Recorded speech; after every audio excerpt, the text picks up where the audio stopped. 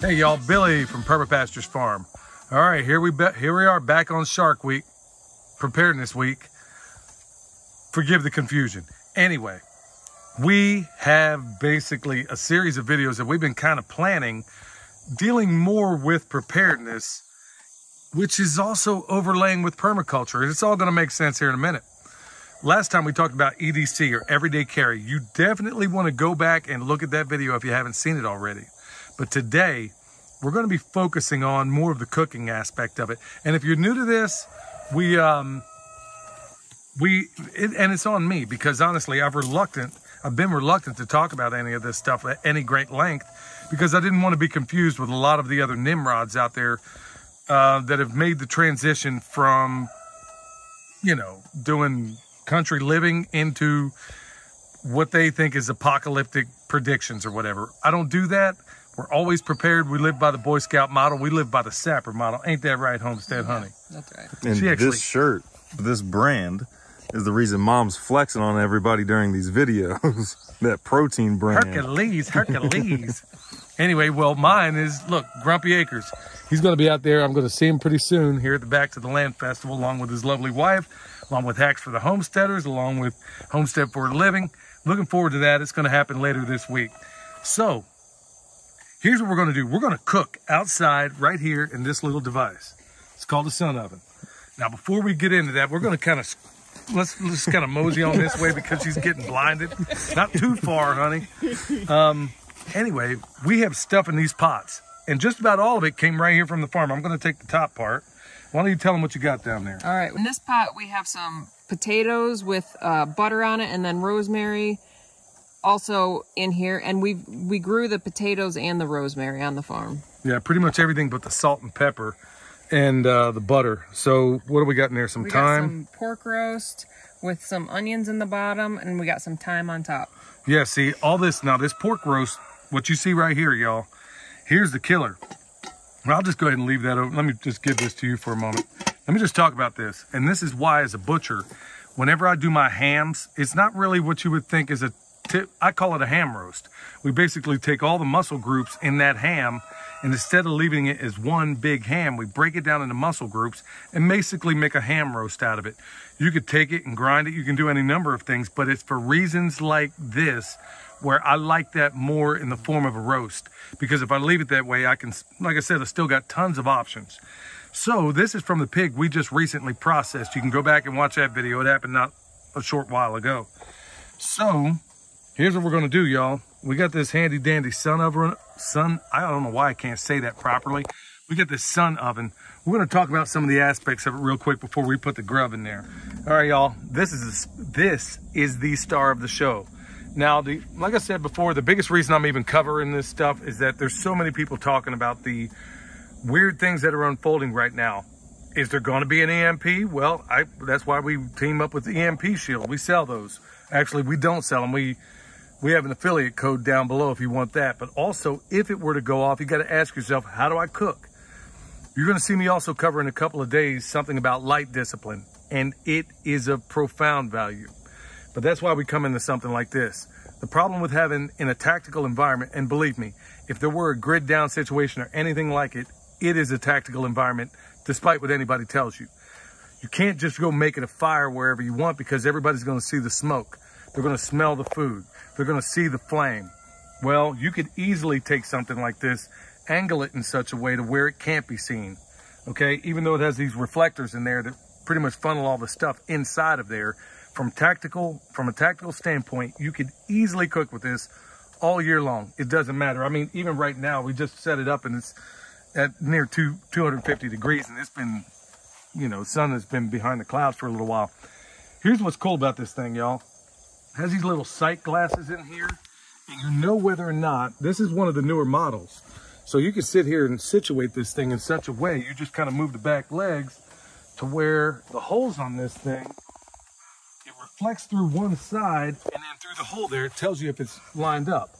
The more you have it lined up, the hotter this thing's going to get in full sun, okay? So we got intermittent cloud cover and all that going on today, but it's of no consequence because it's almost like a de facto crock pot. The beauty about something like this is if you use the right pots, which, you know, that enamelware or cast iron or something like that. The beauty about this thing is you're not going to burn the food. So you can kind of set it and forget it, and every once in a while come back and change this thing, okay? That is the beauty about it. And like I said, I want to issue a certain apology out there, folks. There's a reason I didn't cover a lot of this stuff, and I said it before, but that's not going to be the case anymore. In these times, with all these weird things going on and things could happen at any time, I'm not going to shortchange everybody by not giving you the full extent of what we know around here, because some Nimrod's over here doing videos about how they're the consummate expert on all this stuff. We got over 2 decades of experience doing this as a family. So we know what we're talking about in a lot of ways, and there's things we still have yet to learn. So with that said, we're going to take Michelle's fantastic creation over there, and it's really this simple, y'all. We're going to open this thing up. It's probably better if you do it with gloves. It's really this simple. It has these little latches right here that you can get a hold of, but it has this heat-proof glass. Now I'm just going to kind of, let me go ahead and get a hold of this thing here. And it's stackable. They got these stackable pots now, and it has this little rack here. You can stick it in there. Here's a cool part.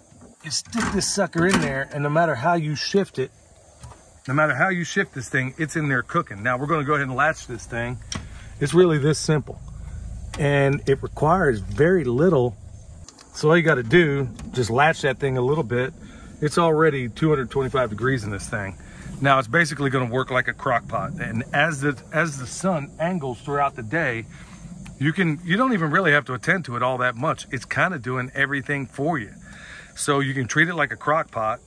And right now it's about 1:30 in the afternoon. Okay, so we can just kind of leave this thing be, change it every once in a while, fix our sight glass.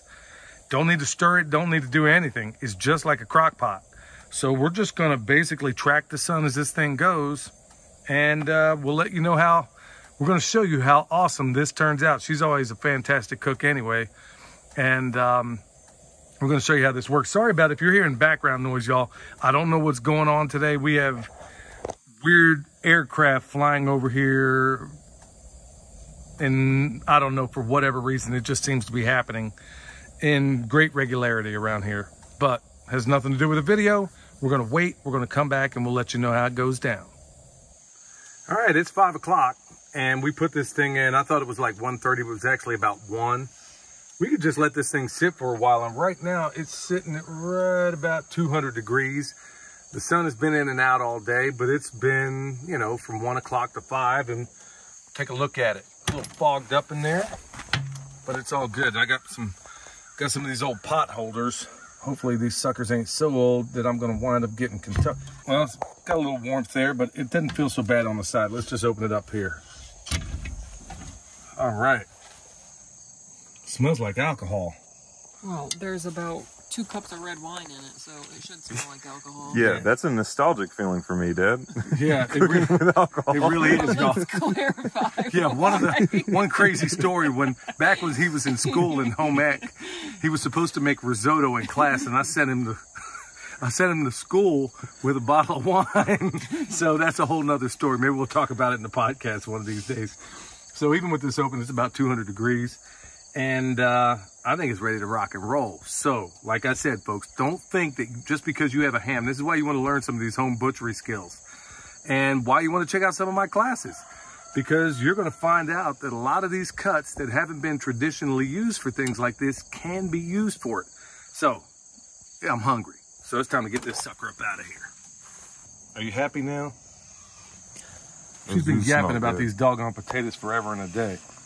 Okay, so it's about 200 degrees in there. I'm just going to show you real quick how easy this thing is to break down.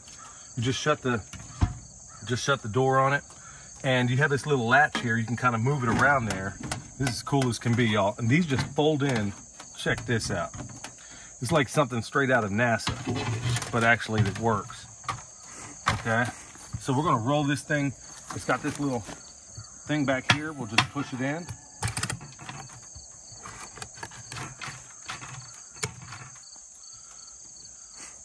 And then latch it.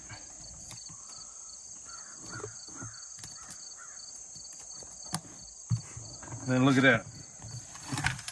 Bam, dinner served, y'all.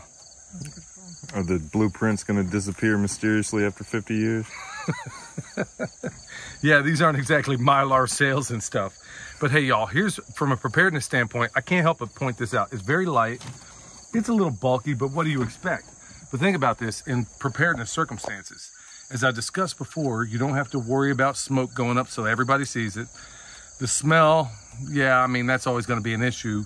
But you can always, because we are situated in the mountains, I can always situate this thing to where the reflective parts of it are always camouflaged. So that is one massive advantage of using something like this in a tactical environment. Are there times you're going to have to use wood fire? Yeah, but we're going to talk about tactical ways of doing that in the future.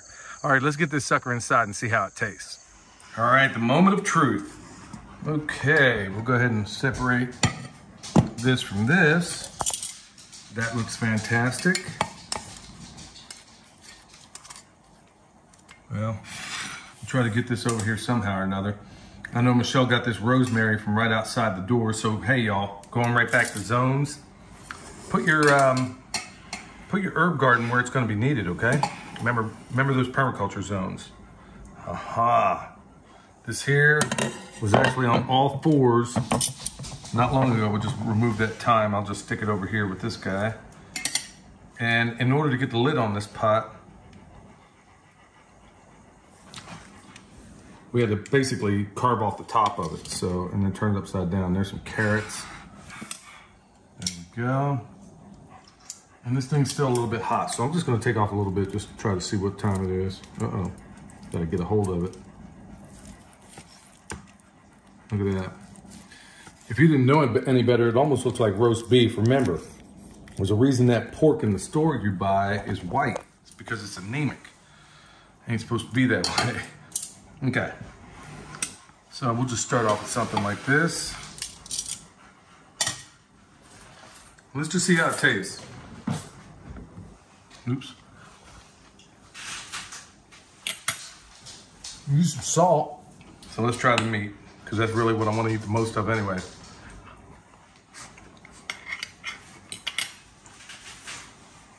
All right, if I got only one bad thing to say about all this is nothing. Everything's just right on the money. Plus Michelle's over there and I ain't about to say nothing right there in front of her. No, it's fantastic, honey. It really is. Let's try these taters. All-American meal right there. I mean, no complaints at all. So if you need one of these, y'all, I'm telling you, there's a ton of different recipes you can put in this thing. You don't even have to use these pots. You can use some of your own. But if you need one, you want one, just look down below. We got a link for it. Check it out. All right, with that said, y'all, rub-a-dub-dub, it's time for me to sit down and grub. We'll see you next time.